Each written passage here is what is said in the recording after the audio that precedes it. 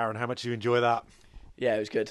It was obviously the mood deflated a bit when we went 2-2, but went and won 4-2, and the crowd we needed it. Like it was a good performance as well as a show to put on.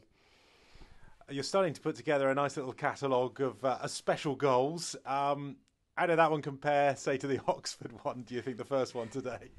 Yeah, I think the Oxford one was up there, but nah, today like everyone said to me, I can't actually remember the goal. I just remember releasing it and knowing it was going in. Um, Obviously, it was a good goal again. It was outside the box, and I'm getting known to score from outside the box. And that's what I need to bring into my game is them little tap ins and stuff, and being a number nine as well as scoring them little simple goals. And I know that'll benefit me massively more. Was it nice, therefore, to have the chance to tuck away that one-on-one at the end? Yeah, it was. Yeah, like Luke Thomas has done very well, and I'm screaming for it in there. And like I say, his confidence, like it's come to me. I've taken the touch and I've passed it in the corner, and I think a couple of weeks ago I might have took that first time or rushed it, but like you get a couple of goals now and it's a bit of confidence in for me. Yeah, it's a great turnaround the last few weeks. What it's done in terms of your game. Were there ever moments where you felt down and thought it's really affecting my game? No, that'll never be me. I've always been confident, and even when like I say, my back's against the wall, I'll still be there smiling, confident, and it's proved I'll come out the right side of it. And hopefully, like I say, we've got plenty more games, plenty more of the season to come, and hopefully I'll carry this on. I asked the manager, what sort of a forward are you? Who would you model your game at the top of the sport? Who would that be? Do you think? Who are you most like? Who do you compare your game to? I couldn't give you an answer on that, to be honest with you. Like there's plenty of players I watch. Like I love Salah at the moment, and I'm a Liverpool fan. Obviously, I just watch him, and the main thing he does is when he gets the ball, he drives at the goal, and you puts defenders, turns them around, and so I wouldn't say obviously it's tough. You're saying that I can't compare myself to Salah. He's next level, but yeah, like I watch Salah a lot, and I like what he does as well as I try to maybe take a bit of what he does into my game. Because play, I guess for you, it's about if you don't score, the minimum that you will have offered is to chase everything down. You have a level, don't you? Yeah, But a goal, a striker will always be yeah, judged on the goals they score exactly. as well, won't they? Yeah. Um, do you think it was just that Oxford goal that turned the corner for you? I think so. It's obviously I needed that first goal. Just to like you as you said, you always get judged on your goals. If anywhere in the front three, you always get judged on your goals as a number 10 as well. And like I said, it took a while to get that first goal, but now I'm on a little streak, and hopefully this carries on.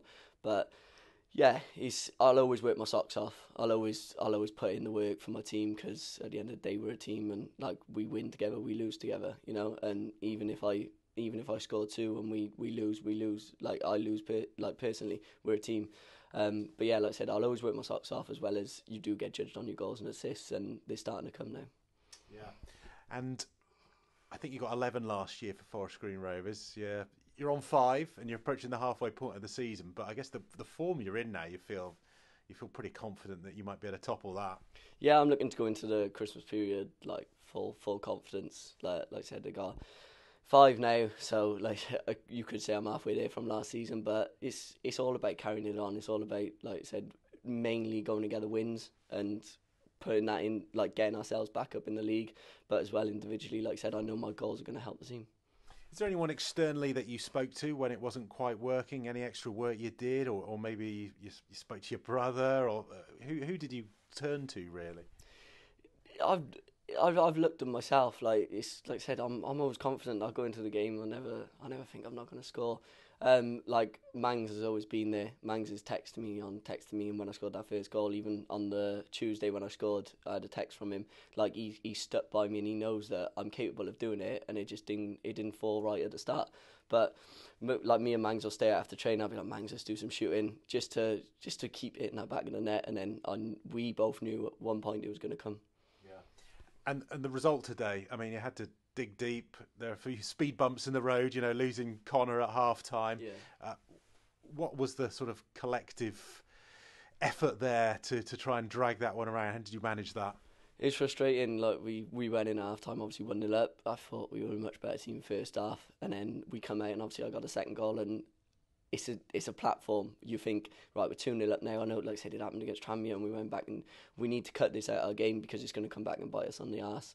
Sorry, I don't know if I can say that, but it's going to come back. It's going to come back and bite us. But we need to, like I say, We need to, when we're ahead, we need to stay ahead. We can't be affording to go to 2-2, and then, like I said, today we come out of it and we went on and won 4-2. But yeah, Connor was a big miss. Obviously, in the first half, he's winning every header. He's a quality player, and he's done really well since he's come in. And he obviously had to go off. He's been struggling a little bit. It's just his calf. But like I said, first half he put in an absolute shift. Pablo come on at half time, but like obviously it was a little mistake from Pablo, but he done his job. And at the end of the day, we went and won. So we won as a team. So. And who gets the bottle of fizz? Yeah, that was me. So first time MOM. So yeah, happy for that.